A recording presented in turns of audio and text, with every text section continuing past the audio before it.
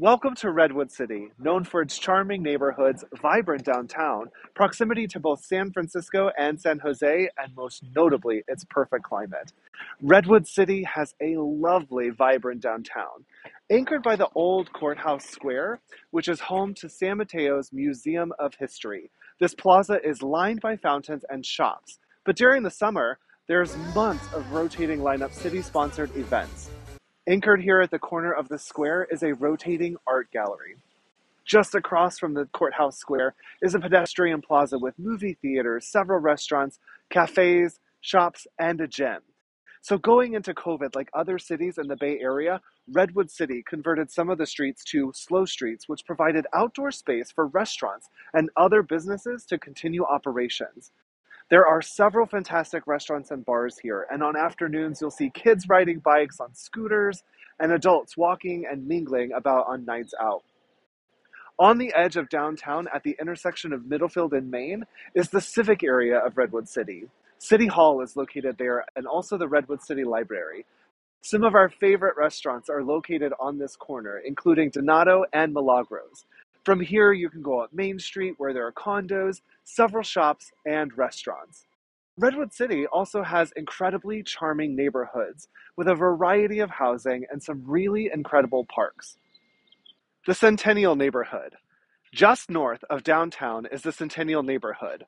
The sometimes overlooked neighborhood is incredibly charming, with smaller post-war houses, beautiful canopies of trees, and some redevelopment. Mezes Park is a fantastic park here with a tennis court, basketball court, playground, and lots of shaded green space. There's even an old tank. From here, access to the freeways or Caltrain from this neighborhood is super easy. Edgewood Park, so slightly northwest from where we're standing here in downtown and only a few minutes away, we absolutely love this neighborhood for its curved streets, which are filled with beautiful homes and generally incredible landscaping. This neighborhood has a lot of older homes and sometimes very grand homes, as well as some smaller homes and new development. There's also Wellesley Crescent Park, which anchors Edgewood Park. It has lions guarding the entrance. This is an adorable parklet with grassy lawn space and picnic tables. Whipple, which forms a boundary for Edgewood Park, provides quick and easy access to both 101 and 280. Mount Carmel.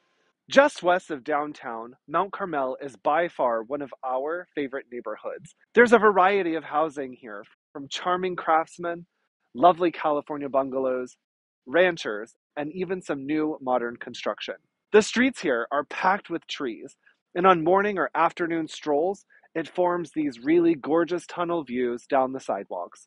There's also Stafford Park. Stafford Park is favorite for many in the community. There's a playground, reservable picnic area, barbecue areas, grassy lawn, a splash pad, and even restrooms. Mount Carmel usually has quiet streets, but with Whipple, Jefferson, El Camino, and Alameda forming the borders for this neighborhood, it's a top choice for commuters.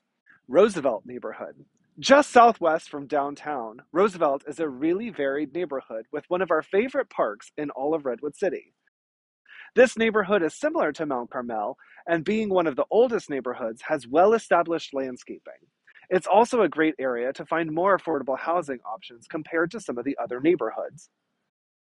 There is a mixed variety of housing here, with great vintage homes. You'll find a mix of home sizes and styles from charming bungalows to ranchers, and on the edges of the neighborhood, some multifamily housing too.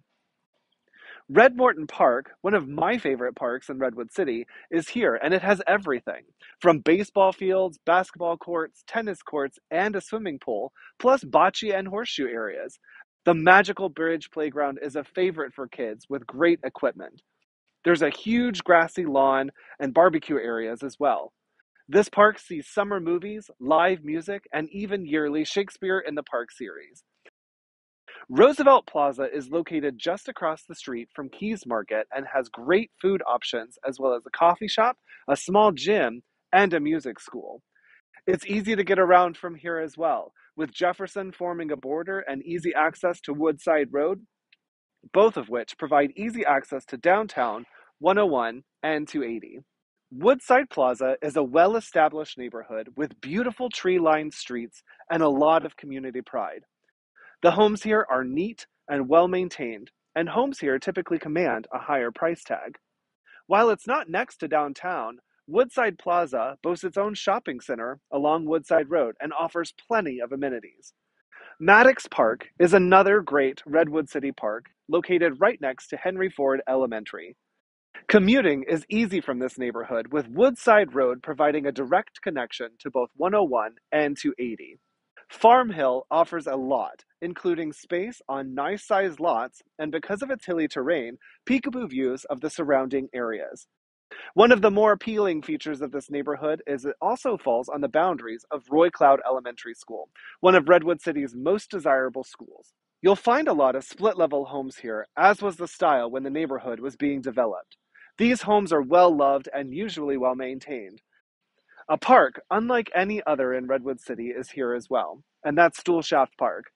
From the road, there's a great playground covered in a canopy of redwoods and a great hilly trail that leads you down to a creek. This is a great spot to bring dogs for some off-leash play as well. While there are some windy streets, Farm Hill Boulevard provides quick and easy access into the heart of Redwood City, or 280 for commuting. There are so many things to love about Redwood City. We would love the opportunity to introduce you to one of our favorite neighborhoods all among the peninsula. If you have questions about buying, selling, or investing, we would love the opportunity to connect with you.